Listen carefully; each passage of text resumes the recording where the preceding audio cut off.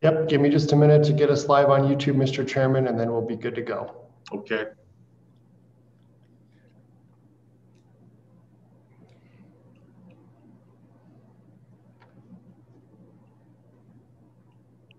You're good, Mr. Chairman. Okay, thank you, Anthony. Well, hey, good morning. I'm going to go ahead and just call the meeting to order. It's not a true interim meeting. House members, thank all of you for taking the time to join us, and it's awesome to see our Senate partners back again. Good team with the Wyoming Minerals Committee. And so this morning, what I wanted to do as we wind down this 2-week session here is, one of the pressing issues that we all know is what's been going on with the executive orders and the effect that it has on the oil and gas industry in particular. And being the House and Senate Minerals, Business and Economic Development Committee, I just think it'd be a good idea for us to sit back, listen, hear what some of the issues are, see what our executive branch is doing, find out what's going on out there with the industry, and put our thinking caps on. We'll be back in 2 weeks. And I know every one of us is elected back home. And our whole goal is to come and try to make our homes in the state of Wyoming better. And as we all know, the importance of the oil and gas industry in Wyoming is significant. I mean, we've got a long, long history of responsible development. That responsible development's created jobs and created wealth for our communities. It trickles all the way down from our counties to our school districts, to our neighbors. So with that, we've got, with the help of the Petroleum Association of Wyoming, we've got a couple of panelists today that'll give us a couple of overviews. One is how dealing with executive orders, as I understand that, and what's going on out there with industry. And then we get a little bit of overview of sort of the impact that we're seeing with the environmental rules and regulations and executive orders. So just a little bit of an overview for the rest of the legislature that's joining us. Thank you. This is going to be a good session, a good learning session for all of us. And so with that, I am very pleased and very thankful to have the governor of the great state of Wyoming join us. And with that, Governor Gordon, the floor is yours. Thank you, Mr. Chairman, Mr. Co-Chairman, and members of the committee. It's an honor to be with you today, and I will try to keep my remarks to the point and relatively brief, and there are others that can answer in more detail. But let me just begin with just a brief kind of review of our actions leading up to these orders, and then I'll get into more detail about what we're doing presently. In the latter part of November, early part of December, we initiated a reach out to the administration and a conversation with, I guess, climate envoy now, John Kerry, and had a serious conversation in which he expressed to us that this administration was going to be willing to pursue all energy fronts. He particularly talked about small modular nuclear. He talked about carbon capture and sequestration. That conversation, you can carry as you do. He did say he wasn't the domestic energy person. We immediately initiated a study. You've seen that study. It was initiated on December 15th. It was completed on the December 15th, which announced the economic effects of a federal drilling and leasing ban on 8 Western states, including Wyoming. And those numbers are palpable. On the 29th of January, I sent a letter to Kim Leibhauser, who is the acting state director. She is from your old neighborhood, I think, Chairman Greer. She is from Washakie County, and she's moved down. We had an extensive talk with her, really specifically around what are we going to do with sundries, what are we going to do with the potential for development.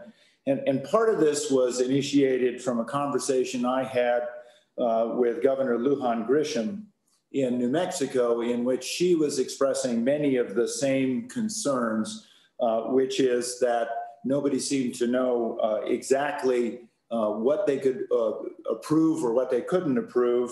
And they were also sort of struggling with having to send almost every order up through the ranks to DC and then wait for some sort of response. We are particularly concerned, obviously, with downhole and surface sundries, change of well location, change of surface hole location, and surface disturbances.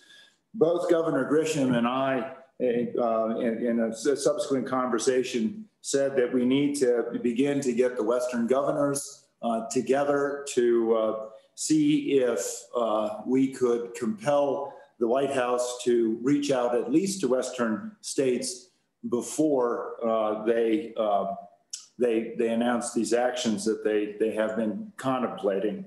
And I will note that Lujan Grisham is a Democrat and was one of the co-chairs of the Biden transition team. You'll also know that on the 29th, I issued an executive order to agencies to evaluate the impacts on operations and programs, and we'll be gathering those data this coming week and on offering guidance to agencies to determine the effect of both the 60-day pause and the open-ended ban. Over the course of January, starting, I think, with Governor Lujan Grisham, we initiated contacts throughout the Western governors. To date, I have had conversations with Governor Dunleavy of Alaska, Governor Gianforte of Montana, Governor Cox of Utah, Governor Bergen. I was on the phone last night with Governor Bergen for about an hour and 45 minutes. As I said, Governor Lujan Grisham, I have had a couple of exchanges with Governor Polis, who's also concerned about the effects of this. Governor Little of Idaho, who is the vice chair of Western governors, Governor Brown, the chair. Governor Brown is from Oregon. Governor Sununu, governor of New Hampshire, Governor Holcomb, and Governor Ricketts, Governor Ducey, and Mike DeWine of Ohio. I think universally there is concern that the White House is not communicating or at least tracking exactly what the consequences are to Western states. And so with that, we are looking at a couple of approaches. One of them is a Western governors approach that is being spearheaded by this office and is being worked by Rob Krieger in my office. And they are working on a letter. Western Governors is a bipartisan organization, and so they are working on a way of trying to bring this to light. With the Republican governors, we are looking at another letter, again, being spearheaded by this office, and looking at other strategies as well. I will say that last Tuesday, I guess it was, we had a Zoom conference with the White House Director of Intergovernmental Affairs, Julie Rodriguez, and David Hayes, the White House Climate Advisor and DOI Transition Team, in which actually Governor Lujan Grisham and I pointed out that governors should be aware of what guidance is going to the Bureau of Land Management, that both of us were very concerned about what a moratorium would bring to our schools and to our state's finances. Governor Lujan Grisham made the point, which I think was nice to be made by a Democrat, that a moratorium on federal lands was not going to do anything to affect climate, that basically you would move production offshore to places where regulation was not as great. And we got out of that an agreement for periodic join with the two of us and them to sort of understand what their next moves were. and that we also got an agreement that we would get some indication of what the guidance that was going to the Bureau of Land Management.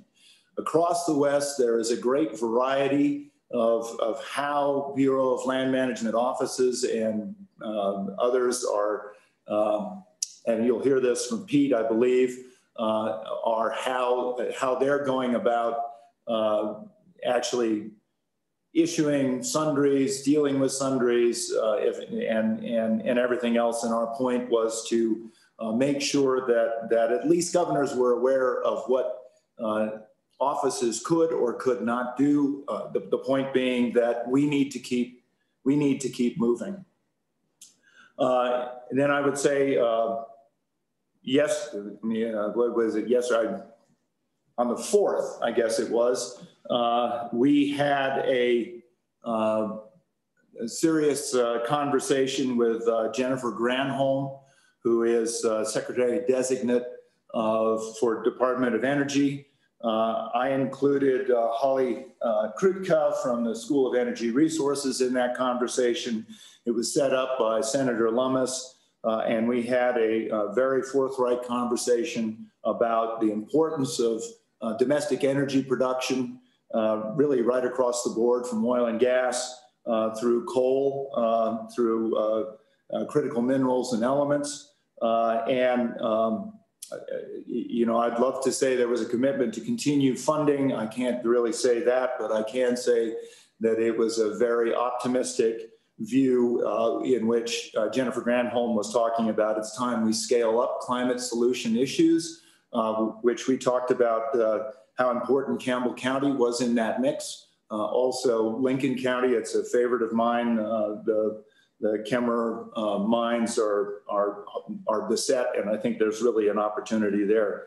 We also talked about the value of having a partnership with the federal government in order to bring more weight to that effort and perhaps engage Rocky Mountain Power in a more meaningful way, engage Microsoft in a more meaningful way, and engage Occidental Petroleum in a more meaningful way.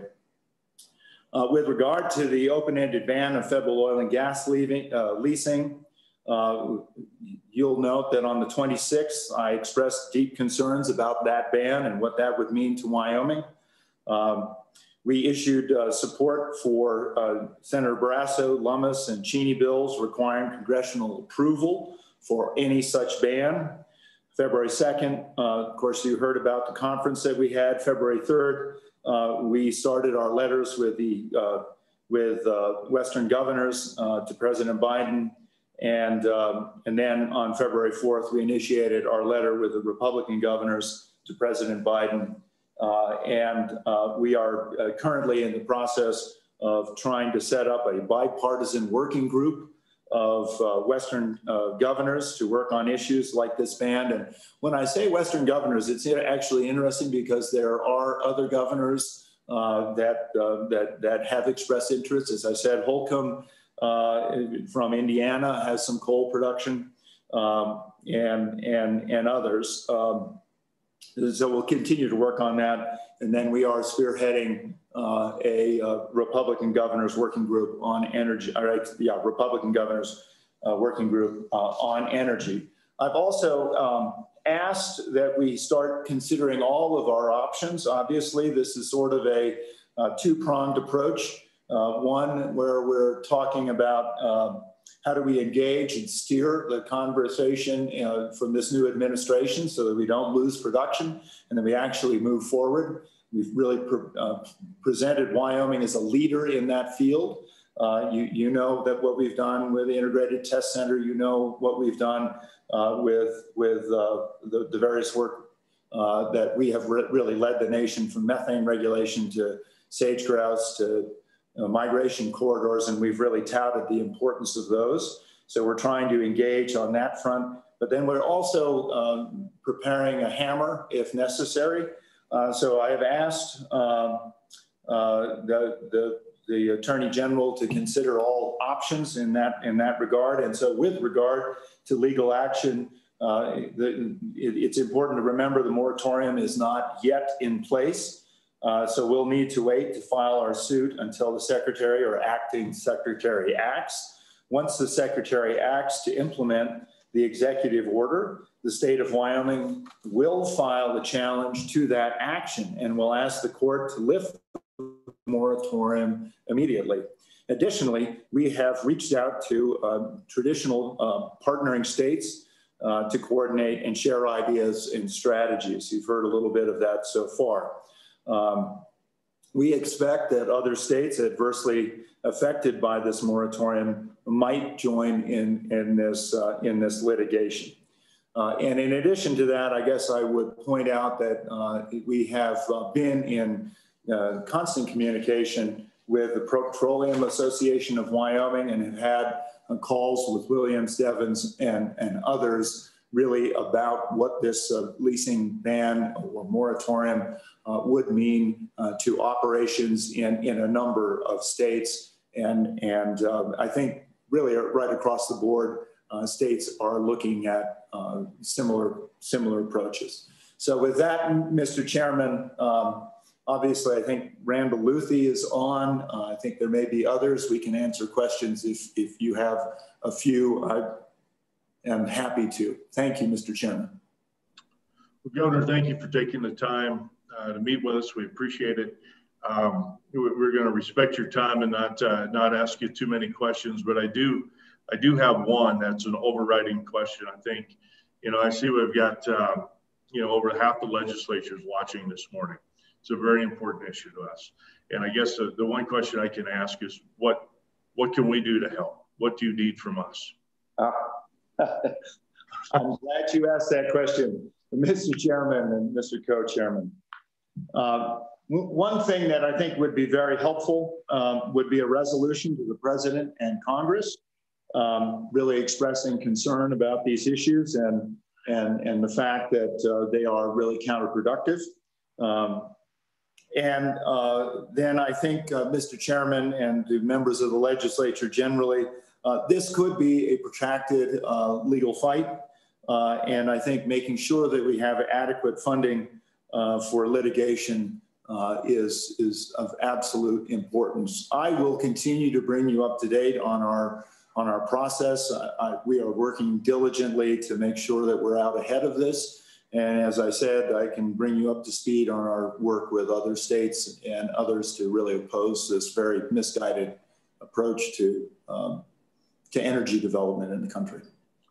So, Governor, with respect to a litigation fund, what does that just need to be placed with your office? Is that or with the AG?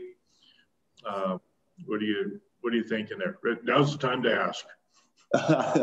Mr. Chairman, I can assure you that it probably makes sense to keep it with us, but we're happy to we obviously work very closely with the Attorney General's office. Okay, well, thank you. Again, very much appreciate you taking the time this morning, giving us an update. Again, reach out to any one of us. We're all here to help. We're all concerned about this particular issue.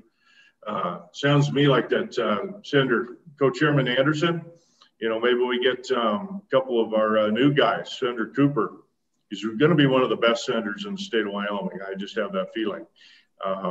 And then we get either Representative Bear or Representative Heiner maybe to work on that for us, huh? Sounds good. That'd be a good group. All right, that'd be awesome. Okay. Mr. Chair, if I may just take a bit of privilege, I just want to note that Senator Cooper was mentioned. You have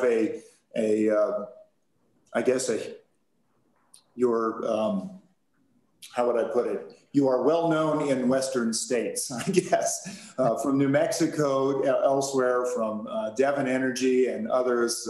People have commented you have a great new senator. So Senator Cooper, your notoriety is well known.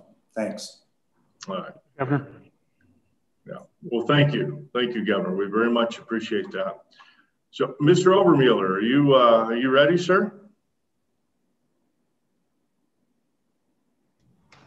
Good morning, Mr. Chairman, members of the committee. Thanks for your indulgence. A little technical difficulties going on this morning, but I think I'm recovered. Appreciate that the committee is willing to do this in a work session. It felt like it was important to lay the facts on the table about what we know so far, and it was very good to hear from Governor Gordon about the state's plans.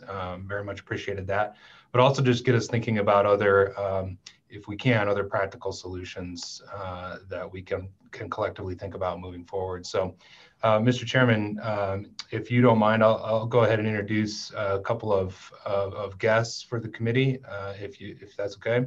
Yeah, so Mr. Obermueller, it'd be awesome. Just also go ahead and introduce yourself, and then committee members, I think for the next portion of this, please feel free to raise your hand if you have a question or something. We'll make this a little more interactive for the rest of the presentation. So, okay, go ahead, Mr. Obermueller. Thank you. Thanks, Mr. Chairman. I don't usually need the reminder to introduce myself. Sorry about that. Pete Obermueller, President, Petroleum Association of Wyoming. So one of the most enjoyable parts about this job, Mr. Chairman, is that actually there's several law firms that operate in the oil and gas space that are members of the Petroleum Association, who have clients not only in Wyoming but all over the United States that do oil and gas work. And I have the privilege every year of working with almost all of them that are members in various capacities, and really very accomplished and smart attorneys who handle all these issues for my members and for PAW on occasion. And so I'm really grateful to have two attorneys with Davis Graham and Stubbs that were willing to come today to talk to you all that are members of PAW. I'm just going to introduce them briefly and I'll turn it over to them. First is Katie Schroeder. Katie is a partner in the Natural Resources Department of Davis Graham and Stubbs. Her practice focuses on energy development on federal lands. She counsels her clients on leasing and development on federal lands, and helps them navigate National Environmental Policy Act, National Historic Preservation Act, Endangered Species Act, and everything that goes along with all of those very complicated things.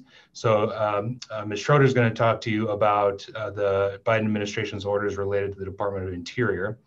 And then, Mr. Chairman, Mr. Randy Dan, who's also a partner, but in the environmental group of Davis Graham and Stubbs, his practice focuses on environmental litigation and enforcement, permitting and regulatory compliance, site remediation.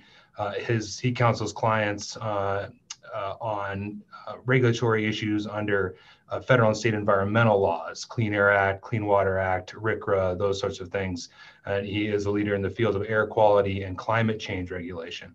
So, Mr. Chairman, we've talked a lot about the DOI related orders. We haven't talked a lot about the orders related to EPA and WDEQ, and there were a number of those as well. So it'd be helpful for the committee to hear a little bit more about that side of the orders from Mr. Dan. So with that, Mr. Chairman, if it's okay with you, I'll turn it over to Ms. Schroeder for her presentation. You bet, go ahead. Thank you. All right, good morning. Thank you for the nice introduction, Pete. Thank you for Mr. Obermueller.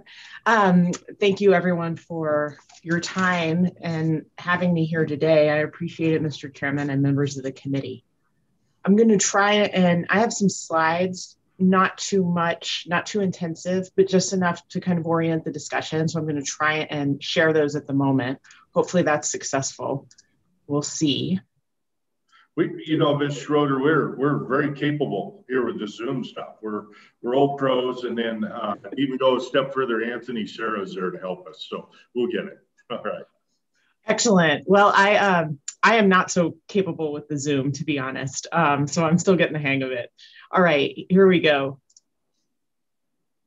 All right, did that work? Can you see my screen? Yep. Excellent. Excellent.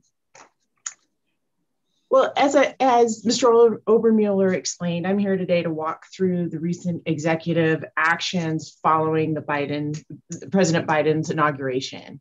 And my colleague, Mr. Dan, will walk through the environmental, the EPA side of things, but I'll focus on the Department of the Interior for today.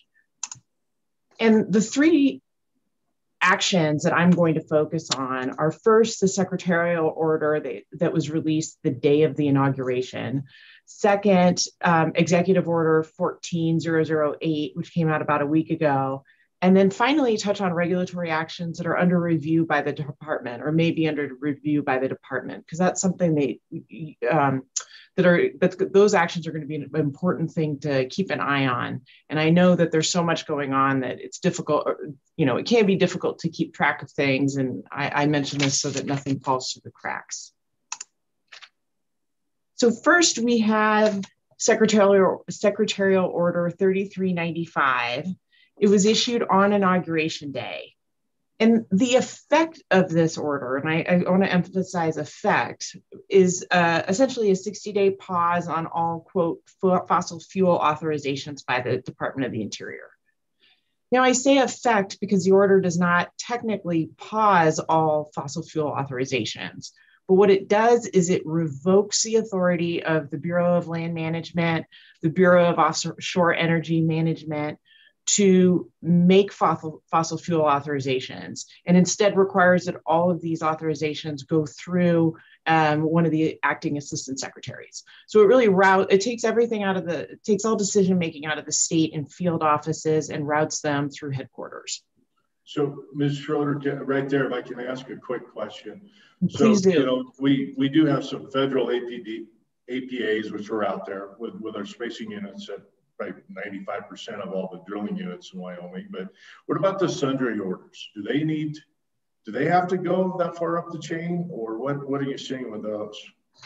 So what I'm seeing is inconsistent implementation across field offices, because the statement fossil fuel authorizations is incredibly broad, and read literally, it could be anything related to an oil and gas well that requires BLM approval. So if there is a sundry notice, then it could require, this order could be read to require that the state and field offices are not authorized to approve that. Same thing with, mundane, I consider fairly mundane and routine actions, unit agreements, communitization agreements, all of those kind of routine authorizations by the department. Arguably, this order could be read to remove authority for those routine authorizations. Now, as a practical matter, and I say this based on anecdotes that I'm hearing from various operators, there's a lot of confusion as to how this order should be implemented amongst the state offices. So different states are handling it differently. I understand, and again, this is secondhand, that different state offices are treating some of these authorizations as, does it involve surface disturbance?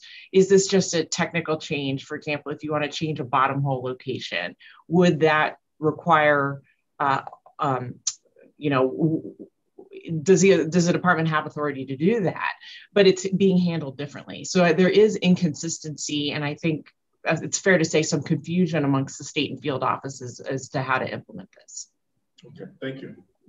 You're welcome. One thing to put this in, I do want to put this order in context briefly. It's not unusual you could tell we're eco-friendly here in Denver because my lights just went out because I've been sitting in my chair too long. So apologies for that it got dark all of a sudden.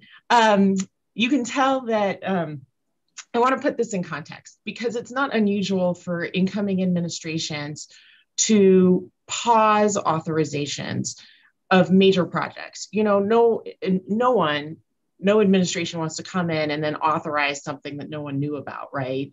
That's major, that's going to cause headlines. It is unusual for an administration to implement a pause like this on these, what I would consider, that I think a lot of people would consider relatively routine actions. And quite frankly, it's not clear to me whether this order was intended to be so granular. And so particularly, all fossil fuel authorizations, when this was written, did someone think about the possibility that it would affect sundry notices, for example? And so it is unusual to see this kind of very granular decision-making affected. And I tried to look for some historical precedent. What I found was, I guess, when Secretary Tillerson took over the State Department, or took the reins at the State Department, he issued a similar order that revoked the State Department's authority to make day-to-day decisions. And apparently that caused quite a kerfuffle. So this is interesting because it's much more, like I said, granular and much more unusual than what you would see from a typical incoming administration. Mr. Schroeder, we do have a question. Representative Gray has a question for you. Oh, yes. You bet. Thank you, Mr. Chairman. So just want to start out my question by just strongly denouncing these illegal, unconstitutional actions by the administration. My question is, I mean, in your opinion, can they legally do this? I mean, it's just, if it's unprecedented, in your opinion, should we be challenging it, and legally, can they even do it? Go ahead, Katie. Yeah. Thank you. This is carefully written, and a legal challenge would have to be carefully constructed. And I say that because the distinction that I raised at the start of this is important, because the order does not prohibit fossil fuel authorizations. What it does say is that they all must be approved by headquarters, essentially. It has to go through an assistant secretary. So it's not a ban. And for that reason, a facial challenge to this order would be difficult. You would have to wait for someone to have some sort of authorization denied or delayed in a way as a result of this order. And so this is finely crafted so that it doesn't prohibit these authorizations, but rather just changes who can approve them. The other thing to note is that some authorizations can be approved retroactively. So if you submit, for example, a suspension request, a communitization agreement, as long as those are timely filed, they can be approved later. So the devil is in the details in how to challenge this. In my opinion, I'm more curious to see what happens at the end of 60 days, because I think it's unlikely this will continue. It's such a blanket, so at such a broad level. But I do think there will be subsequent guidance or subsequent orders or something to take its place. And that, I think, will be more telling. Okay, Representative Duncan has a question. Go ahead, Representative. Thank you, Mr. Chairman. So my question is, you were backtrack a little bit. You were talking about different states are implementing this differently or interpreting it differently. So does that mean that we can sort of do business as usual and just wait to see, or because states are doing their own interpretation. So I guess I need clarification. So are we kind of free to interpret it as we see and continue, and versus big projects? Those are obvious, but the day-to-day business could sorry, haven't had enough coffee this morning, could continue. Go ahead, Katie. That's a great question. So no, business as usual cannot continue, and that's not occurring. That's a consistent theme among states. So no one can get an APD approved, for example. And just an example of that is that there were some APDs that were approved by various field offices the day the order came out, the day after the order came out, and those have since been acknowledged as void, that the BLM did not have authority to approve those APDs. So and the same is true with a right-of-way. Where there's confusion is on the very highly technical issues. Like I said, if you already have an approved APD and you need BLM's approval to change a downhole issue, can you get that approval? That's a little bit more unclear. So it's very much in the margins where there's inconsistency as to the application of this. So Ms. Schroeder, hopefully Pete gave you a heads up. We asked lots of questions. Representative Baird, did you have a question? You put your hand down. My question was answered there when she mentioned that when Ms. Schroeder answered that things have been voided. So. Perfect. Representative Western. Thank you, Mr. Chairman. And I think Ms. Schroeder answered the question. Mine was that if I'm an operator, I'm a drilling company, and I set my drilling rig up on fee surface, drill down into fee, then do a lateral movement, and happen to go through federals, and I have to get that spud permit from BLM. We're still unsure if that's a feasible thing or not. Correct? Unfortunately, that's typically called the fee-fed situation, where you're located on fee surface and you're drilling a lateral through federal minerals and you're penetrating multiple different mineral owners. That requires a federal APD. And so this secretarial order would require that all decision-making related to that federal APD go through headquarters as well. And so that's one thing I did want to mention. You anticipated my next point, which is that this order applies anywhere a federal APD is required. So that would be federal surface, fee-fed. Anytime there's a federal authorization, land ownership does not change. It really, the question is BLM approval required? And if the answer is yes, then it's affected by this order. Okay, well, thank you. Okay, we'll let you get on to your next point then. Thanks. I think actually many of the points have been answered, or many of the points have been addressed by my answers to many of these questions. I guess I note that the Department of the Interior has since clarified that this order does not apply on tribal minerals.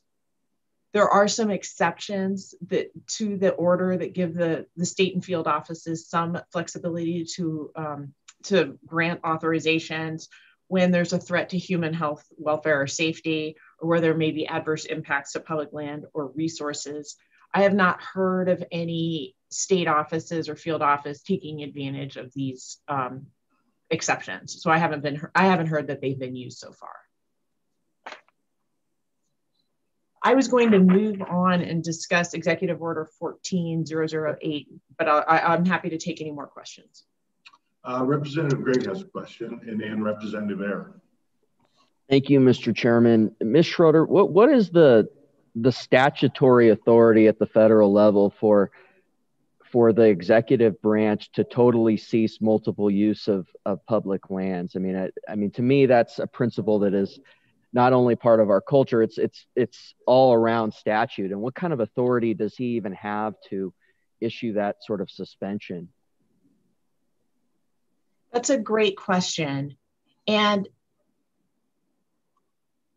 the difficulty in challenging this order or even characterizing it as a ban on multiple uses is twofold.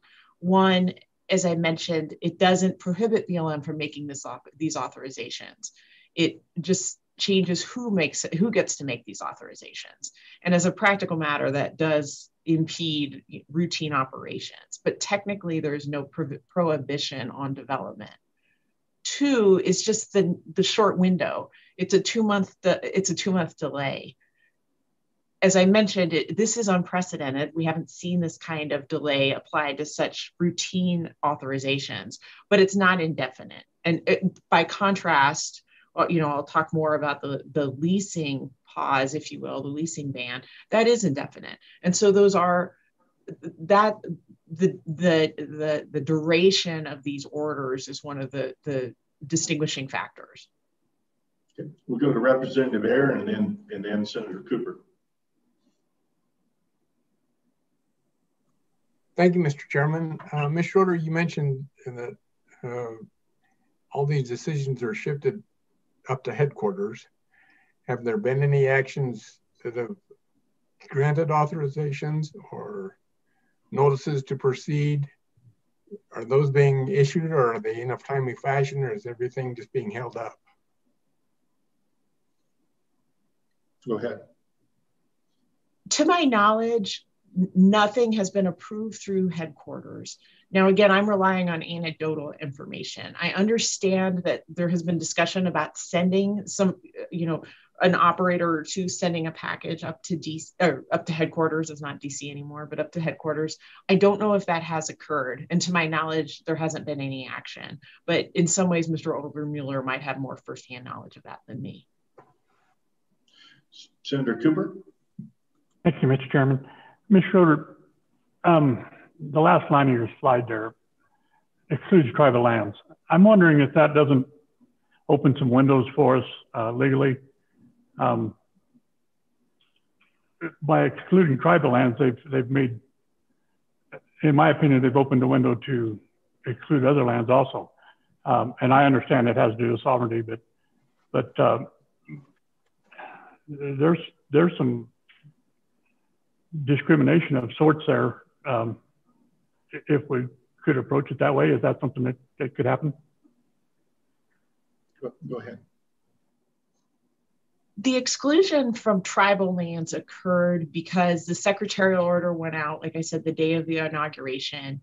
And quite frankly, it appeared very hasty and perhaps not completely vetted, because there was a response from the Ute tribe in Utah that said, hey, no one talked to us about this, and you, Department of the Interior, have a trust and fiduciary responsibility to talk to us about this at a minimum and do what's in our best interest. And it was a very strongly worded letter. You may have seen it. And as a result, that letter prompted the department to exclude tribal lands. So as a result, it's, with respect to this order, it's difficult to see how much to read into the tribal lands exclusion, because that exclusion really was a pretty direct reaction to an aggressive response by the tribe. And rightfully, I mean, the department did this without warning, and it should have talked to the tribe. And you see a lot of discussion about tribal consultation and involvement coming out of this administration, and to have that order come out would have been a surprise. So with respect, in this situation, I don't know if that's necessarily the case, but going forward, I think that there is this thought that, climate change impacts don't vary by land ownership. And that's something the department should take into consideration as it makes these decisions. Representative Heiner, do you have a question? Yes, thank you, Mr. Co-Chair. As I've experienced, many of these BLM offices, regional offices, interpret these kind of orders differently and try to implement them in a different manner. Have we had any conversation with our acting BLM Wyoming State Director about how she sees this and any direction she will give to our regional offices? Katie or Mr. Obermueller, you may want to chime in there too. It may be better for Pete to answer that one. Thank you, Mr. Chairman. Representative Heiner, yes, those conversations are ongoing, and I can talk a little bit more about that, at the end of the conversation with Ms. Schroeder and Mr. Dan. Thank you. Okay. All right, Ms. Schroeder, go ahead. All right. Let's see here.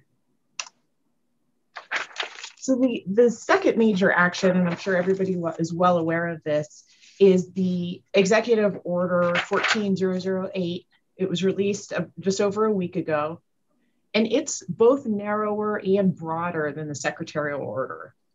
So one thing to note about the Secretarial Order that I should have mentioned earlier is it only applies to the Department of the Interior.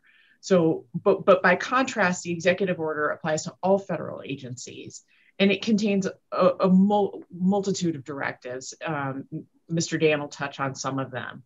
But with respect to federal lands, Section 208 of the order pauses, and that's the word used in the order, new onshore and offshore federal leasing. So in this respect, the fact that it only applies to federal leasing, it's narrower than the Secretarial Order. It doesn't affect permitting, or it doesn't directly affect permitting. And that was a talking point that was emphasized when this order was released, is we are not stopping permitting. We're only re-examining leasing. And the point of this pause is to allow a comprehensive review and reconsideration of federal permitting and leasing. And particularly, the executive order directed the department to examine climate impacts and also the royalty rate of federal leases. And so I personally thought this order was quite interesting when you really parse the language, because I think there was a general expectation for two things. One is there would be a finite duration to this pause. You know, department, you go and you take a 1-year break from leasing and go study something. And that wasn't the case. This is an indefinite pause. And I think that's notable. And when I mentioned this order is broader than the Secretarial Order, that's why, is the Secretarial Order only applies for 60 days. This pause is indefinite. The other thing that I think the public expected was that the department would announce a programmatic environmental impact statement of the oil and gas leasing program. And that didn't happen either. That was something that I'm sure Wyoming's well aware was announced for coal leasing under President Obama's administration, but that didn't happen here. And so it was much more general. The directive is to study climate impacts, study the federal leasing program, study the royalty rate. And so I personally thought that was interesting. Obviously, there'll be more steps needed, more actions taken by the department to implement this directive. But the order was surprising to me in that sense, because it wasn't nearly as specific as I think I personally expected to see. I heard Governor Gordon mention that Wyoming was waiting for BLM to implement, or the Department of the Interior to implement this executive order. So far, many of the scheduled lease sales are still, at least on the websites. They were there. The Wyoming sale was still advertised on the website yesterday evening when I looked. I understand that BLM has canceled or postponed the Nevada sale, but I haven't seen other state lease sales canceled yet. Representative Barry, you have a question, sir? Thank you, Mr. Chairman. This actually may apply to the previous executive order, but I was just curious if there's any legal action that can be taken based on the delays that are happening on private land and private royalty rights when they're delayed based on BLM orders. Yeah, go ahead, Katie. That is, I truly hate to be a lawyer, but that will be a very fact-intensive examination. There are claims or actions that result from delay, but the delay has to be fairly extraordinary. And it's difficult to compel the agency just based on the delay to take an action. And that's true of any federal agency. And so it would be a highly fact-intensive examination. So what kind of authorization are we talking about? How long is the delay? What was the justification given? It's more, so they can be brought, but it's difficult to say categorically, oh yes, go ahead, if there's a delay, therefore it gives rise to a cause of action. It's a much more fact-specific inquiry. And I think for that reason, that's one of the reasons we haven't seen lawsuits filed challenging this secretarial order. It's too soon, and people are really waiting for it to be implemented. So, Ms. Schroeder, this is a good point for this question. If one never hate being a lawyer, it's an honorable profession, and you should be very, very proud of that. So a lot of questions we all get asked, and it really comes down to this deal with the spacing units and the BLM, and just, 10 acres of federal minerals can hold the whole thing up. Is why can we not force pool federal mineral interests? Or can we? Unfortunately, you can't because of sovereign immunity. The United States can't be forced to do anything for sovereign immunity. It can't be forced to enter into a contractual agreement. It can't be sued unless it waives that authority. And so it has not waived the authority to be force pooled. Okay. It's way too simple of an answer. There has been, if I may, there has been discussion over the years of how to handle these small pockets of federal minerals, particularly now that we've got long horizontal well bores, and that these a little bit of federal mineral interest can really delay development of a whole spacing unit, for example. I think that is a question that should be considered by lawmakers. It's related, but unrelated. It's related to this discussion because if BLM approvals are going to be harder to get, then there needs to be a pathway to develop that mineral estate. But that's always been a challenge, even when we didn't have these types of orders. So I say that because I think it's a worthy conversation for lawmakers to continue having and work with the federal congressional delegation for solutions to that. So, you know, that was kind of leads to sort of a thought. We get too much road time in Wyoming, right? So we get to think while we drive. And it's, you know, what with the downhole technology that we have, which is phenomenal, is, you know, we could avoid, you know, a 40 that sits in a, you know, what's now our standard spacing unit. You know, could we redefine our spacing units and then let the government worry about the drainage issue? And quite frankly, that's a discussion for the Conservation Commission. Yeah. You know, they set those spacing units. You know, the question of whether there is a distinction between just draining the federal mineral estate and drilling through the federal mineral estate. So you can drain the federal, it's easier to drain the federal mineral estate. I don't want to say it's easier. I'm choosing my words carefully here, but you need an APD to penetrate and produce the federal mineral estate. You just need a communitization to include the federal mineral estate in a spacing unit. And so those are different authorizations. They require different levels of review. So I mention that because really the biggest challenge is when operators are trying to drill these long horizontals that penetrate the federal minerals and require an APD. That's the source of most difficulty. Okay. Senator Cooper. Thank you, Mr. Chairman. Ms. Schroeder, you just said something that may be pretty pertinent here. You said penetrate and produce on a PP fed. What if we just penetrate and skip that section of production? If it's a 40 in the middle and we got a 1280 well, we can give up a 40-acre section in the middle and produce on either side so that these operators and the landowners can reap the benefits of their minerals, or is it strictly penetration? Currently, the BLM does not require an APD to penetrate federal minerals without production. And someone would have to be very careful and strategic in how they engineered that, because if you do penetrate and produce federal minerals, that's a mineral trespass, and that is not a situation anyone wants to find themselves in.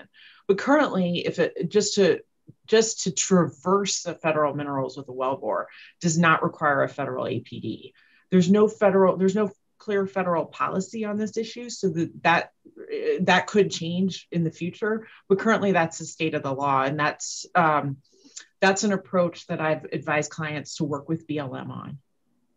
So, so Representative Heiner has a question, but isn't that a lot that we can work with our Oil and Gas Conservation Commission on? Isn't that sort of falls into their purview on preserving the overall mineral estate for the various owners, regardless of who it is? Is that where we should be looking for the most part? Yes, it's always a good idea to have an open line of communication with BLM when penetrating federal minerals. BLM wants to know that it's happening. It just doesn't require an APD to do it. But to your point, and just going back to the larger question of how do we configure our spacing units to protect all the mineral interests, I think that is best left to the Conservation Commission. Okay. Representative Heiner had a question. Thank you, Mr. Co-Chair. I understand that this pausing will not affect those APDs that have already been issued, such that many of our producers have up to 2 years of APDs stacked up already. But my concern is when you start drilling a well, there are many times things change and you need a sundry notice. And if the office does not issue a sundry notice when you encounter problems or something you need to change your drilling plan, it could be a de facto halt to our drilling if those sundry notices will not come out in a timely fashion while the rig is out there drilling. So do you think the sundry notices could actually be slowed down or halted from our BLM offices? Yeah, go ahead, Katie. That's a good question. They shouldn't be, and particularly where there's active drilling occurring. It seems to me that situation would fall within one of the exceptions to the order I mentioned, because where there's a risk of damage to the mineral formation, for example. I mean, if you're out there, you've got a rig running, you're drilling, it seems that BLM at the local level has the greatest flexibility there. But because of the fact that BLM is really reacting to this order somewhat, in real time, I think I would advise that Mr. Obermueller and other operators have a sit down with BLM to work through those situations so that everybody is on the same page if the situation arises. Okay. All right, we'll keep you going. We want to make sure that Randy has a little bit of time, so we'll keep going. Thank you. Senator Cooper, did you have a question or just forget to put your hand down?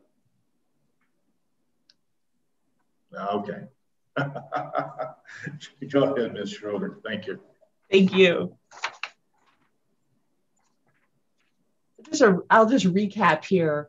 As I mentioned, the two orders are, one's narrower and one's broad. They're both narrower and broader due to the fact that the secretarial order applies to everything, but is only for 60 days. And just to give Mr. Dan enough time to give his discussion, I do want to flag this list of agency actions for review. This list was released by the White House on Inauguration Day, and I just want to make sure everyone's paying attention to it. It released a list of actions that agencies, quote, will review. And so this is a directive to agencies to take a look at many of the administrative actions that were released over the course of President Trump's administration.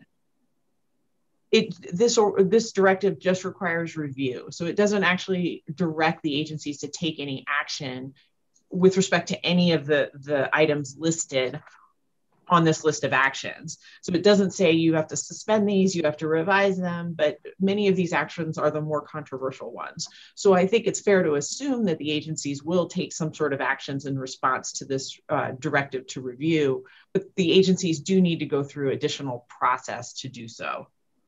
And so, as I mentioned, many of the more controversial items are on this list. With respect to Wyoming and with respect to federal land development, I point out that they include the Council on Environmental Qualities, revisions to the National Environmental Policy Act regulations, the 2019 BLM revisions to the Greater Sage Grouse Resource Management Plans, several of the Fish and Wildlife Service rules implementing the Endangered Species Act related to critical habitat, for example.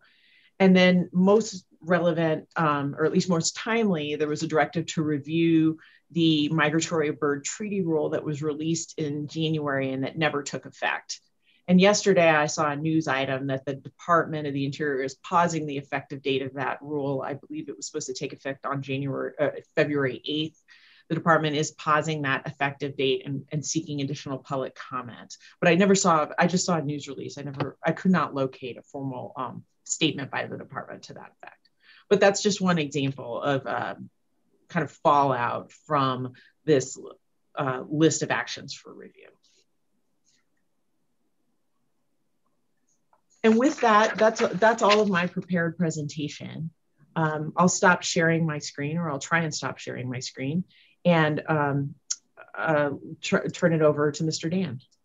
Okay, well, Ms. Schroeder, we very much appreciate it. And hang tight, because we may have more questions that you may be able to chime in on as we move forward. And we've got about an hour left, so we're in good shape on time. We appreciate it very much. So, Mr. Dan, please proceed. Thank you, Mr. Chairman. Thank you, members of the committee, for having us this morning. Katie, it says here you're still sharing the screen. Are you able to? And we can all verify that, she is.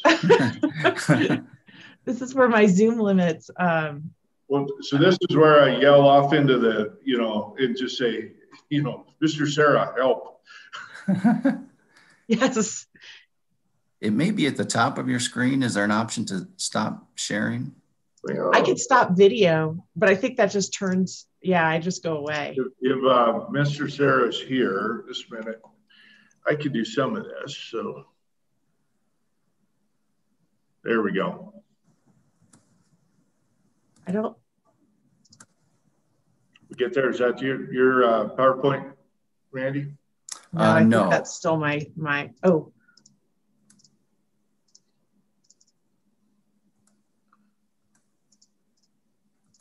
Let's see here. Mr. Chairman. I'm pushing a button. Look at the very top of the screen. There's, I believe, usually a green bar. Yeah. And you should be able to unshare screen. Yeah, let me see. Yeah, view options. Can you do that? And or look at the very bottom. There you go. There we go. That work? Okay. Okay, got it. Great, thank you. If I push enough buttons, one of two things happens. What I want to have happen happens, or the whole thing locks up. So. Thank you, Mr. Chairman. Apologize for that technical difficulty. I'm just going to spend a few minutes this morning providing you with a high-level overview of what's been going on in the early weeks of the Biden administration as it relates to these executive orders that relate to the EPA/environmental side of things and how those will impact oil and gas operations. I think it's fair to say that climate change is going to be the central focus of this administration. We've seen an executive order that states that climate is going to play a central role in the United States foreign policy and national security. And President Biden has created a number of new programs, departments, and positions that are climate related. EPA is really going to play a lead and central role in all of this. And of course, as one would expect, we can expect a number of climate related new regulatory requirements for oil and gas going forward. But what EPA is going to at least initially focus on, and perhaps for the next 4 years, is really unwinding as much as they can of the previous 4 years. The pendulum is now swinging back in the other direction at EPA, similar to the way it swung in the other direction after President Trump took office, and EPA really spent 4 years unwinding as much as it could of the Obama EPA regulatory requirements. And we'll see in the executive order that I'm going to discuss, that's really the central focus of what the president has directed federal agencies to do.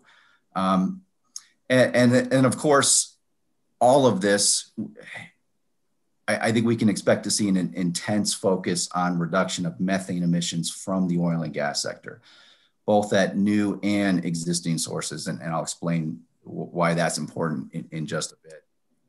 So on Inauguration Day, January 20th, the president signed Executive Order 13990, protecting public health and the environment and restoring science to tackle the climate crisis.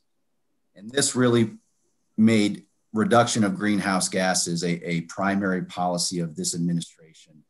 And you'll see that the second paragraph that I've highlighted, it directs all federal agencies to basically review all regulations that were promulgated during the Trump administration. So that's the broad unwinding, if you will, that I discussed earlier.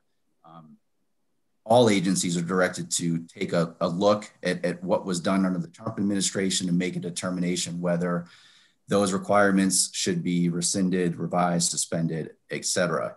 Now, I'll note that this can't just be done at the flick of a switch. They just can't go back and rescind these regulations, at least those that were finalized a certain time ago. If they did that, they'd be subject to legal challenges based on arbitrary and capricious action. They're going to have to go back, in my view, go back into the record and revise the record, if you will, to justify any changes they're going to make in terms of suspension or rescission or even withdrawing.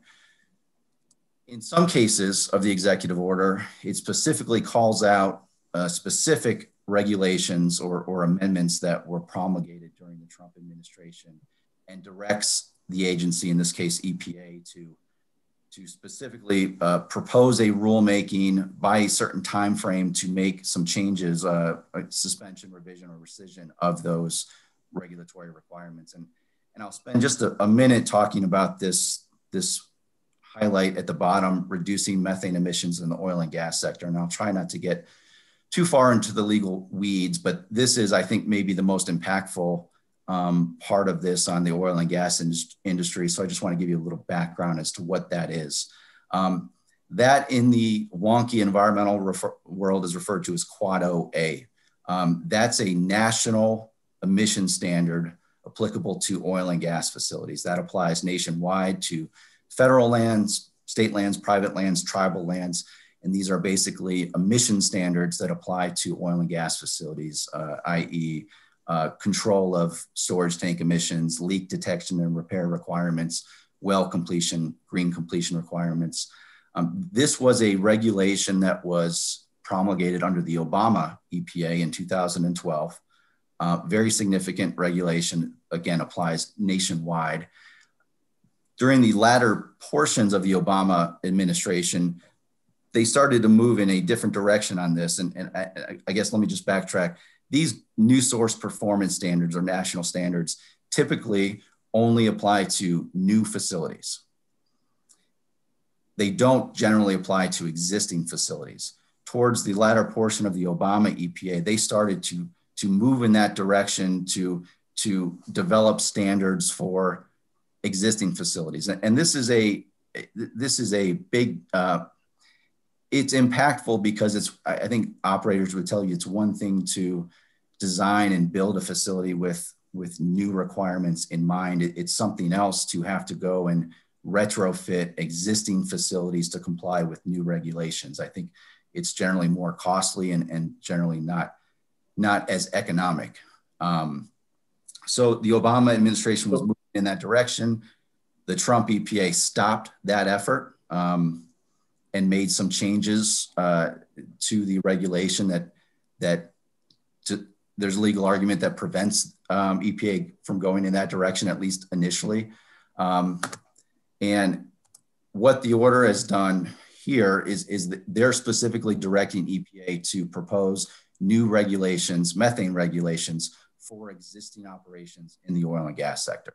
So I don't think this is a surprise to the oil and gas industry, but the executive order specifically mandates to EPA to develop these new regulations by September 2021, which is that's a pretty tight time frame, in my opinion. I think there's some unwinding I think they still need to do of certain Trump EPA amendments, but this is what the executive order is directing to EPA. And again, this will have a significant impact on oil and gas operations because, again, asking companies to retrofit existing facilities is a bit different than asking them to build new facilities with new requirements in mind. So I think this is maybe what's front and center for a lot of folks right now and where this is headed. But it looks like there's a pretty tight deadline for EPA to get that done. Mr. Dan, if I can, Representative Gray has a question.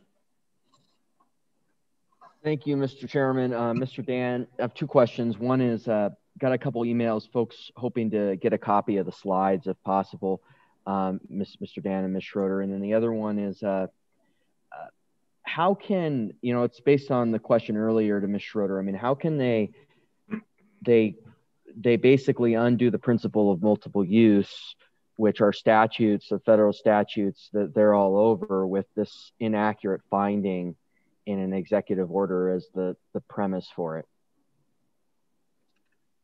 I think this executive order, they're really just directing, this order is directing EPA to take a look at existing regulations, which is certainly within their authority to do so. And again, the Trump EPA did the same exact thing throughout its 4 years.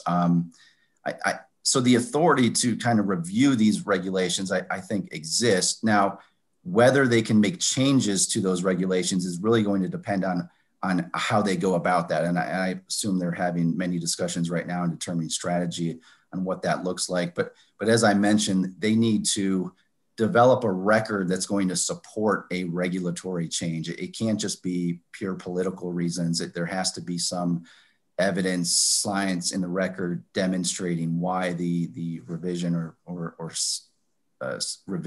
rescission is appropriate. And I'll be happy to share these slides. Yeah, what we'll probably do is we get those, Mr. Obermueller, and we'll send those to LSO, and then we can ask the members that want that to go ahead and ask for them. So that'll work fine. We put them with our minerals materials too. So. Okay, I'll just move on to one more slide here from the executive order that I think is important.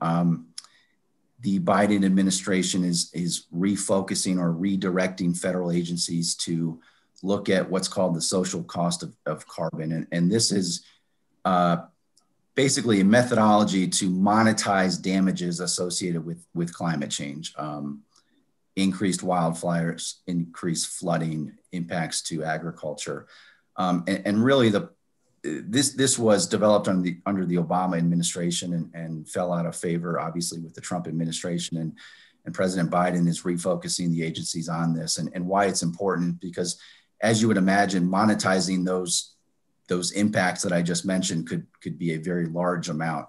And it allows agencies, when developing new rules in the rulemaking process, they have to do a cost benefit analysis.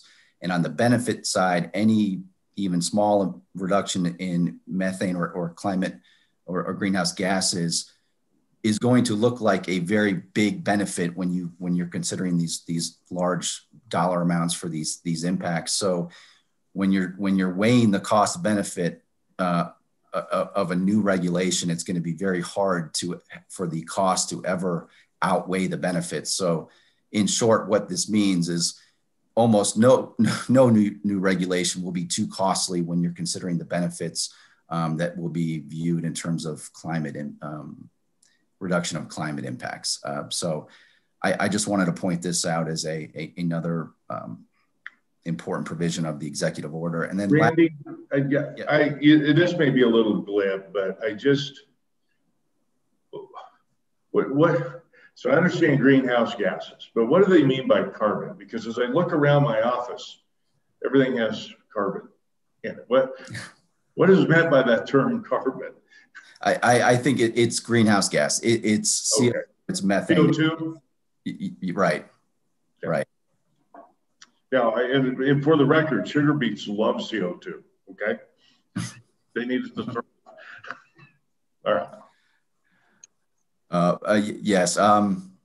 So that's it for the executive order. I guess the last statement I'll just make in terms of this new EPA administration I mentioned earlier, it's obviously going to have an intense focus on reduction of oil and gas methane emissions. That's going to be a big focus of this EPA, both in terms of rulemaking, but I'll also note enforcement. I think it's fair to say that we can expect increased enforcement from EPA as it relates to oil and gas facilities nationwide. We've already seen evidence of that in certain jurisdictions. Even in the latter days of the Trump administration, we've seen fairly significant enforcement actions go out against the oil and gas industry related to emissions. And I expect that trend to continue over the next 4 years. And with that, I'll take any more questions and just say thank you. Okay. Members, any questions? Okay. Well, that's pretty. Representative Gray. Hey, dear. And then Co-Chair Anderson. So Representative Gray. Phone was ringing a minute ago. Thank you, Mr. Chairman. Thank you. I'll go last. There's a couple others that have raised their hands, and I've talked a lot, so I'll go last. Okay. Yeah. All right. Great. Chairman Anderson, and then Senator Cooper. Yes, Mr. Chairman. Thank you. Is the methane control they're talking about, does that include flaring, or is flaring a way to get rid of methane that they'd like to have happen? You know, I think in any EPA rule, there won't be any sort of limitation or reduction on the amount you can flare. I think that's more within Interior's potentially jurisdiction. in terms of flaring, there would be requirements on the types of flares you need to use to control, for example, storage tank emissions. And there would be emission limits that limit the amount of NOx emissions that result from these flares. So the main flaring provisions that we would see from an EPA regulation would really be the types of flares, their destruction efficiency, et cetera, that you need to employ to control emissions from, for example, storage tanks. Okay. Senator Cooper. Thank you, Mr. Chairman.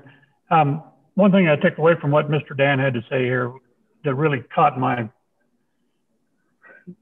red flags up, if you will, when he's talking about existing facilities. That's probably as dangerous or more dangerous part of this action as anything else in here. We make our money off of production, not off of drilling. And our old legacy productions are old, but there's still a lot of oil coming out of the ground. But a lot of those wells are very marginal. If we have to go spend $100,000 to upgrade a facility, it probably dooms the well. So this little piece of this is something as we move forward that we really need to pay special and close attention to, if you will. Spoken like a true Washoe County guy, Senator Cooper.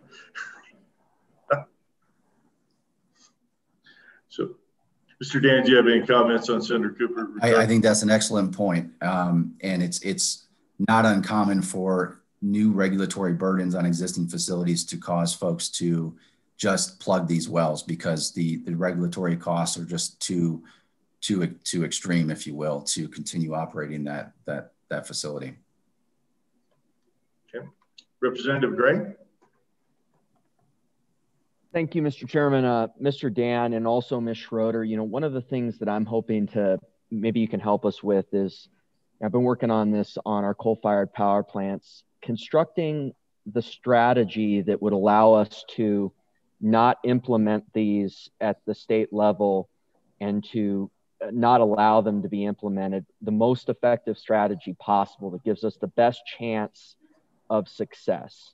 So, I mean, could you go through that if you were a legislator and please, I don't want to just talk about resolutions. I mean, resolutions, that's fine. We can pass a resolution, but, I want to have a T to green strategy that is constructed the most intelligently to say, we're not going to implement these in the state of Wyoming. These are not going to be implemented. So what would be your suggestion on a T to green strategy? And I know the rule hasn't totally gone into, these are just executive orders and kind of initial things, but assuming they go the full length and indefinitely suspend oil and gas leasing or, whatever the end, go the full extent of the mile that we think they might go. How do we construct the best strategy as a committee possible to challenge that from T to green? Anybody wants to? We're all interested in that. Into the what can we do? Maybe I'll just respond, and Katie, I'm sure you have some thoughts too.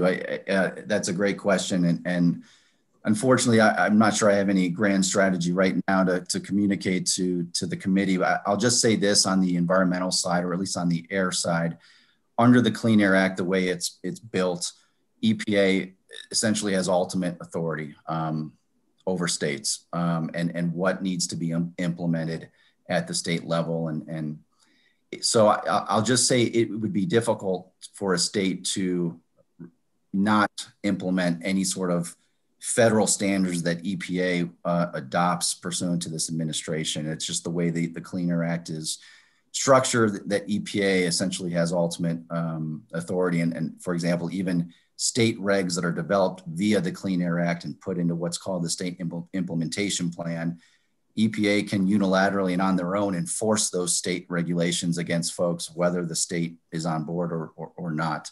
So it's difficult, at least under the Clean Air Act, to come up with any sort of strategy that you're referring to. Katie?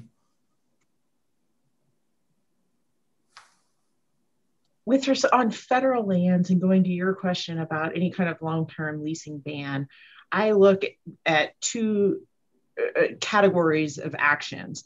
One that are unilateral by the department and or the executive branch. So all of these executive orders, secretarial orders are these unilateral actions where the department just announces them and they take effect. The other category of actions is anything that goes through a formal rulemaking. And obviously anyone has the opportunity to participate in a rulemaking action. You know, those require public notice and comment.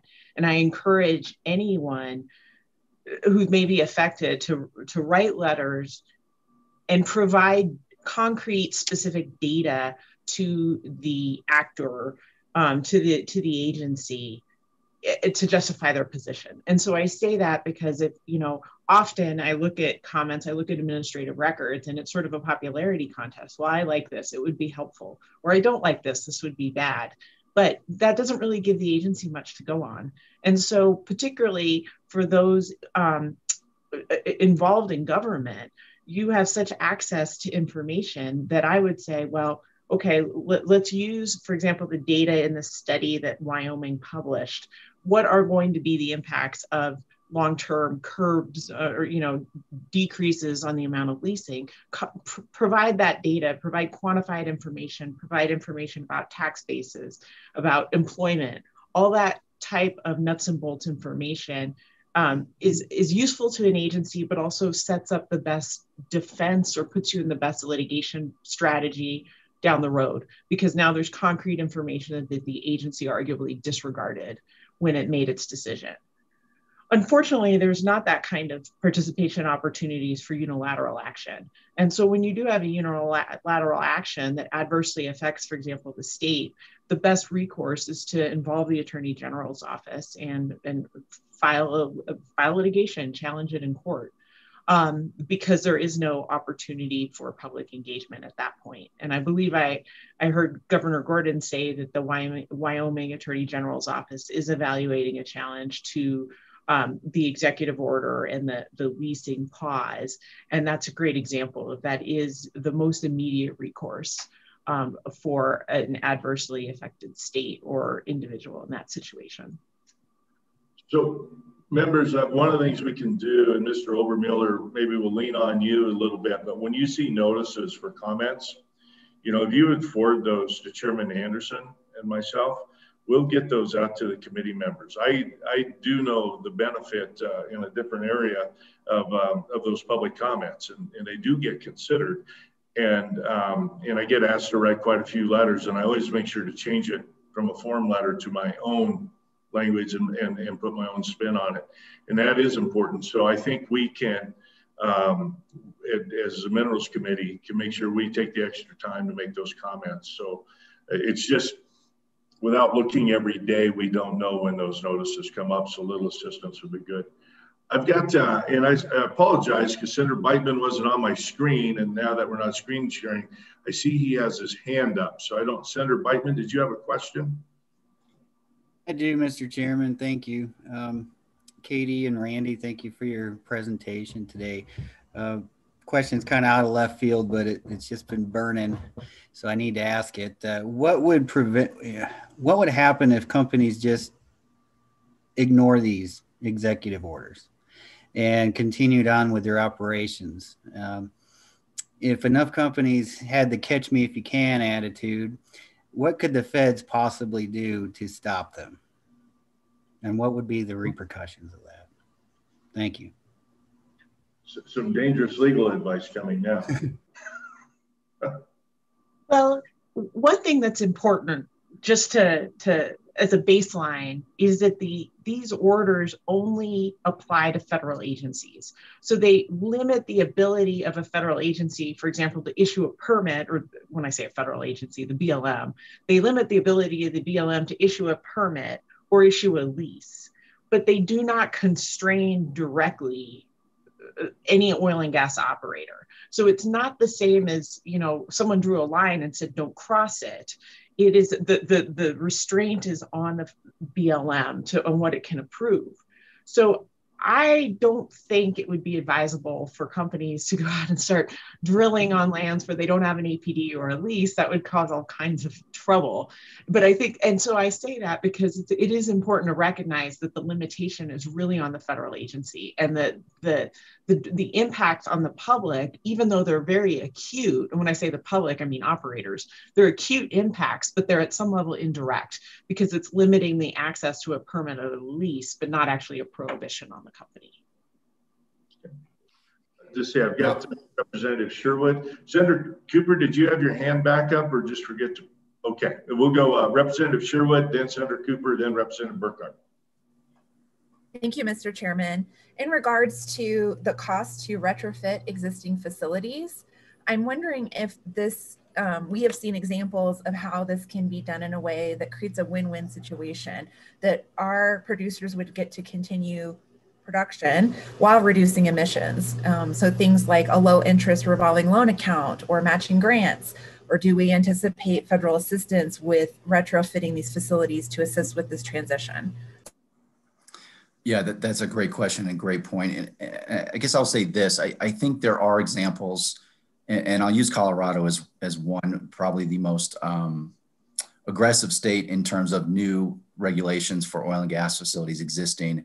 You know, I think there's a way to do it to set certain thresholds of applicability of which facilities that these rules apply to, that can balance the economic interest with the interest of reducing emissions. And as Katie alluded to before, I think that makes it even more important for Wyoming to participate in these rulemaking processes that are going to get underway this year. It's going to be transparent notice and comment rulemaking that the state will have an opportunity to participate in and make EPA aware of the local impacts to operators within the state and some of these burdens that would occur from regulating existing facilities. I think there's a balance here, and I think it mainly lies in terms of being careful in which existing facilities that these apply to. It's not necessarily going to be all.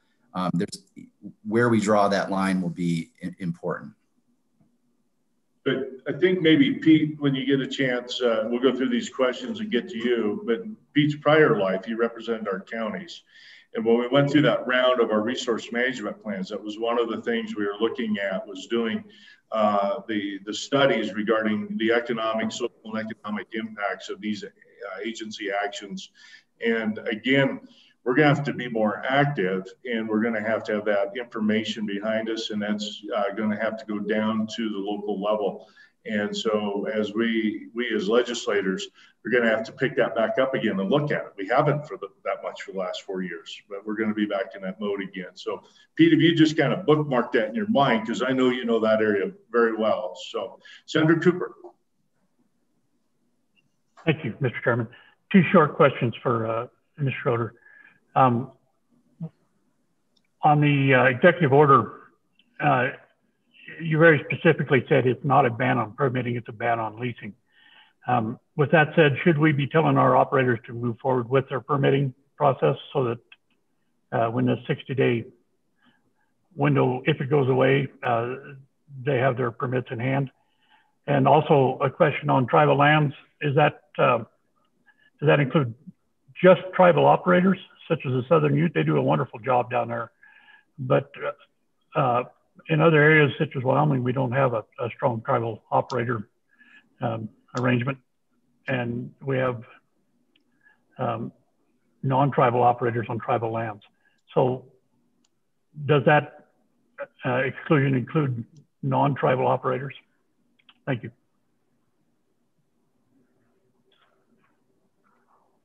Katie, you're on mute. Thank you. Yep. To answer your first question, yes, I've been telling operators, go ahead and continue to submit APDs. And that's because I've been told that BLM is continuing to process applications, process everything in the normal course of business. If I was in BLM shoes, I would not want to find myself 60 days behind if once the secretarial order expires and there's no subsequent guidance on limiting permitting. So I have been telling operators to continue to submit permits Also lease extensions, at least suspensions, if those are necessary, communitization agreements, to just keep on sending BLM whatever you would normally send, so that you're not, so that you minimize your delay. Now, again, we don't know what's coming at the end of 60 days, but so far all signs are there will not be a ban on permitting. To the second question, that's a great question about what it means to say that tribal lands are excluded. The exclusion applies to non-tribal operators operating on tribal minerals, Alati minerals. So basically a tribal lease, an Alati lease, an Indian Mineral Development Act lease, any of that category of tribal leases are excluded from these directives. So the status of the operator does not matter. Okay. Representative Burkhart. Thank you, Mr. Chairman. Excuse me. A question for Ms. Schroeder or Mr. Dan. How do those orders ultimately impact Wyoming DEQ, in that Wyoming DEQ manages the EPA rules somewhat in Wyoming? I'll let Mr. Dan take that, because the interior orders really, they don't directly affect EPA, or excuse me, DEQ. So we're talking basically air quality, right? They're promising. Yes. And similarly, at least initially, the executive orders don't impact Wyoming. They basically direct EPA to go back and look at these regulations and possibly make changes. So ultimately, if EPA goes through that process and develops new air quality / climate regulatory requirements, or makes some amendments to existing, that impacts Wyoming to some extent, because states can implement these national standards, and some states do. So they wouldn't be required to, but it would be an option for the state to do that. Otherwise, these national standards that I've been discussing are really independent and stand alone and are enforced by EPA. So they wouldn't necessarily impose any additional burdens on Wyoming DEQ unless, again, the state chooses to adopt and implement these national standards. Follow up, Mr. Chairman? Yeah, who is that? Follow up? Follow up, please. So the follow up on that, Mr. Dan, if Wyoming chose not to implement, then the feds would just come in and do it themselves. Am I correct in that? Correct. Okay, thank you. Okay. All right. Well, folks, I'm going to, just so that we can get to our last day, I'm going to ask Mr. Obermueller. Pete, if you've got a few comments, few things to bring us home, you know, like I say, our number one question is, how can we help? What can we do? Appreciate it, Mr. Chairman. I just have 4 quick slides. So what I want to do is just give the committee a sense about what we're talking about here, just get it down to the Wyoming level, and then leave us with maybe a little bit of some positive thoughts, perhaps, as we move forward. So I'm going to go ahead and share my screen, Mr. Chairman. Okay. And work through these real quick. So, Mr. Chairman, I just wanted to show the committee this map in particular. This map, I take a little minute to orient yourself. It's obviously topographic of Wyoming, and this map is showing all of the current leases in Wyoming. I should have put the total on there, but you can see there on the right how it's labeled. There is all the blue areas on this map are leases in Wyoming that are held by production. When you get a lease and when you first spud and it starts to produce, that attaches to it requirements from the federal government to produce that lease continually. Then all of the that's what the blue areas are, Mr. Chairman, both for oil and gas. Moving over to the purple ones, the purple are non-producing leases. These are leases that have been acquired by companies, but don't have production on them as yet for various reasons. And those reasons are important because I wanted to give the committee just an overview about the areas we're talking about, but also all of the rhetoric out there about, well, it's not a big deal. We have all these leases. It's business as usual, that sort of thing. And that's fine. I don't, reasonable people can debate on that. But as it relates to Wyoming, when you look at those numbers, by the way, are the number of leases that are held in Wyoming, either held by production or non-producing. When you're looking at the purple leases non-producing, they're non-producing for a lot of different reasons. Number one, it takes time. So the vast majority of the purple non-producing leases are leases that were acquired in the last 3 years. And then also there is a significant chunk of them that have been, where development is not allowed as a result of litigation. So leases, they cannot move, production cannot move forward on those while they're tied up in the courts. And then, just on a more business level, Mr. Chairman, particularly when you're looking at these purple ones on the perimeters of the Powder River Basin, both over here in Weston and Niobrara counties and over here on the western side of Johnson County and these are all very, these are exploratory. We don't know what access is there and what possibilities are there. So they take time. So the question on the leasing ban is an important one for the long-term health of the industry in Wyoming, and also for the long-term revenue projections for Wyoming. It is not necessarily the immediate crisis. So it is true, you can see there's quite a bit of area here that has leases that could be available for production. The leasing ban like this, in terms of industry, has a more disproportionate impact on smaller and mid-size operators. Of which about 80% of the operators in Wyoming are small and mid-size. They just don't have the capacity to have a multi-year process of gathering leases and building core areas like some of our larger producers might. So you will see that it will impact if it's indefinite and there's not movement on that. You will see that the smaller and mid-sized operators have a much more difficult challenge. Larger ones might be able to last for a little bit longer under that. But that also really relates to the next topic, which is the permit side of it. As it relates to revenue to Wyoming, it was already alluded to before, and I think you all know that particularly in these, for oil production in these long laterals, the biggest production is within the first few weeks and months, definitely in the first year. So to the extent that a leasing moratorium prevents the pipeline, as it were, no pun intended, of new production, you'll see a declining revenue curve for the state of Wyoming too. And that's the point. What was interesting about the University of Wyoming's study was that they bifurcated whether there was a permit ban or a leasing ban. And they quantified the loss of revenue to the state of Wyoming under a leasing ban precisely for that reason, because leasing has its own revenue attached to it. All of those purple areas have leasing payments that are shared with Wyoming. And then also the fact that there's not new development after that in the pipeline, then the production is reduced. So moving on to the permit ban quickly.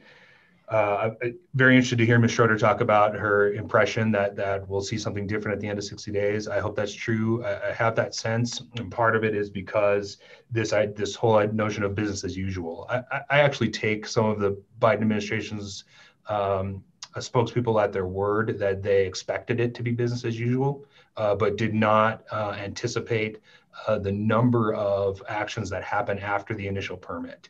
And I think that might be a confusing point to some, is that a permit is not a one-time action. There are, especially in these larger operations, it's a continual dialogue between the operator and the regulators at the BLM. And it requires repeated actions to make sure that both sides know what's happening and that approvals go forward. So that includes technical things like Ms. Schroeder was talking about on downhole locations, but also wildlife issues, safety issues, other environmental issues. It's continual. And to the extent that Wyoming's field operators feel like that their authority have been taken away from them to make those decisions, then it's not business as usual. And I suspect that National BLM is sort of learning that now. And to the extent that after 60 days, we can move that in a better direction, then it does, in fact, by a little bit, time, but not an enormous amount of time. So with that in mind, Mr. Chairman, I just wanted to, and I can make this available to you all. All of this data is public data. Each one of these leases has an operator attached to it. All that, it's all public. So I'm not sharing anything out of the ordinary here. But so, Mr. Chair, moving on just real quick to some solutions. It was alluded to already about the possibility of working with the Oil and Gas Conservation Commission on spacing units and those sorts of things. I do think it behooves us all to think very critically about how can we maximize the potential of recovering Wyoming's resources that are not attached to the federal estate. Operators are, of course, going to evaluate the risks of where they're going to produce. And if the risk in the federal estate is too great, they're going to go elsewhere. And to the extent that we can provide that elsewhere in Wyoming, that would be good for the state, good for Wyoming's operators. Otherwise, they'll be forced to look elsewhere. But to that point, Mr. Chairman, I think we have, and I'll move to natural gas in a second because there's work there too. But I do want to leave the committee with a couple of thoughts here. This is the most recent data from the Energy Information Administration regarding projections for U.S. crude oil production all the way out to 2050. I won't bore you with all the details of the various lines. The black line in the middle is simply their reference case. This is not the most pessimistic scenario. Obviously, these are, but essentially, even the most pessimistic scenarios, other than low oil and gas supply and low oil price, which I don't think, given demand, we're going to see, that we basically continue to increase production in the United States all the way until 2030, and then it plateaus, according to the EIA. Some other analysts have it peaking in 2030 and going down. Those are more pessimistic, but essentially we are in the position of global demand continuing to rise for oil. Couple that with the fact that Wyoming's product, particularly in the Powder River Basin, is desirable, and we have opportunities here if we can collectively, make sure that we can maximize it. Shifting to natural gas, this one is critical for us too. You can see that it's even that the projections are even more rosy with respect to natural gas in terms of production out to 2050. It continues to climb. Why? Because this is, of course, if to the extent that we are in an energy transition, we can talk about that at a different time, but to the extent that we are, natural gas is going to play a very, very big role in that moving forward. And Wyoming has an enormous natural gas resource and an important natural gas resource in the sense that the gas fields in Western Wyoming are primarily gas fields. It's not associated gas. And that is a competitive advantage for us that helps to offset our distance to market. And there are some opportunities there for us to maximize Wyoming's natural gas product and to elevate it and offer it at a premium. That's going to take some work on the part of Wyoming and a part of our operators. I added one quick slide during the discussion once we went to methane because I wanted the committee to see this. This relates to Wyoming's natural gas competitive advantage. This is the EPA's data, most recent data on methane sources of emissions. So I'll let the ranchers and the committee discuss what enteric fermentation is. That is the top emitter of methane in the United States. The second is natural gas systems, and that is true. It's important to note that I didn't put it on here because I didn't want to add additional words, but the natural gas system's methane emissions since 1990 has declined by almost 24%. It continues to decline. And that is as a result of, in contrast to enteric fermentation, which has actually increased by almost 9% over that same time period. The natural gas systems is that decline over time can be attributed to innovation and to the ability to capture more, prevent leaks, and et cetera over time. The numbers don't lie about that. And we're going to have to redouble our efforts on the methane emissions in order to add a premium to Wyoming's natural gas. We have some competitive advantages there, and Western Wyoming operators have already taken some pretty dramatic steps on this. But there is markets to the west of us, and if we can get West Coast ports, export facilities, which at this point is looking more likely to happen in Mexico or Canada than the United States, but to the extent that happens, and we are able to reduce methane emissions from Wyoming gas even further, then through innovation, which industry is already working on. I'm not talking about I'm talking about regulation here, just innovation, which is always more successful at the end of the day. We have opportunities, and we have tools in Wyoming to help there, including through the Wyoming Energy Authority and through our experts over at the School of Energy Resources that can really can help bring us to a competitive advantage in our natural gas industry. Mr. Chairman, that's all I wanted to leave you with was that it's going to be challenging times for us. It's going to be challenging times for you, as you'll discover when you start talking about your budget in the first week in March. Let's not sugarcoat that, but we have opportunities, and if we can, through our various advocacy, legal efforts, and innovation by industry, we have opportunities, and we can maximize them. Yep. I see I have a question from Senator Beitman. Thank you, Mr. Chairman. Thank you, Pete. Boy, I do not envy you, buddy. You are in for the fight of your life, my friend.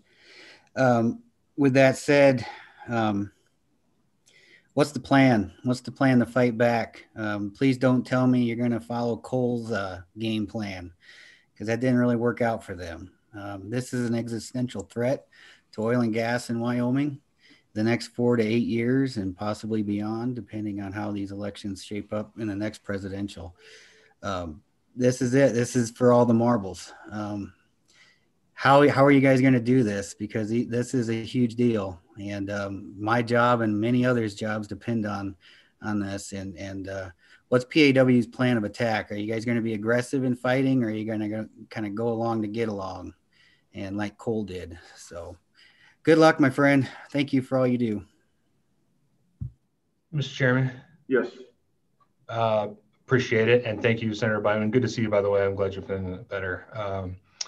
Yeah, I imagine my friend and colleague, Mr. Detai, would say that they didn't go along to get along. But, your point is taken.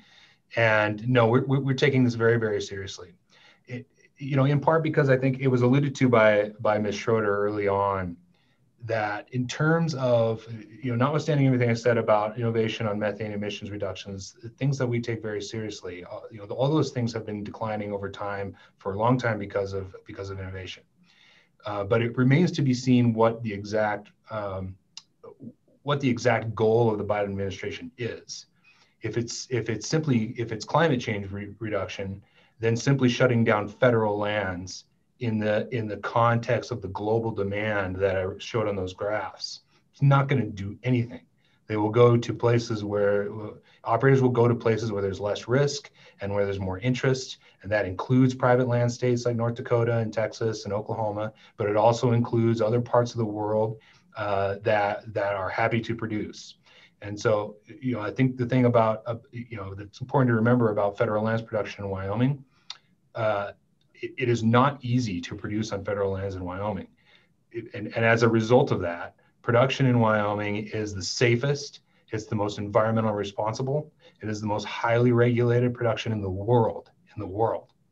If you want to actually work if it is your passion, is your life's goal to work on climate change, okay, I can make an argument that the way to do that is to actually continue production on federal lands where the regulation makes it the safest, most environmentally responsible development in the world. So we're going to be fighting it on multiple fronts, and in many ways, both in terms of upfront, of vocal advocacy like this right now, in terms of behind the scenes communications with our friends and colleagues from other public land states like New Mexico. Keep in mind, Mr. Chairman and Senator Beitman, that New Mexico, from a political standpoint, is the mirror opposite of Wyoming. The entire state is statewide electeds are all Democrats and self-described progressive Democrats. And they all have very specific policy objectives that you may not agree with, but their policy objectives in New Mexico are entirely dependent upon the revenue from oil and gas.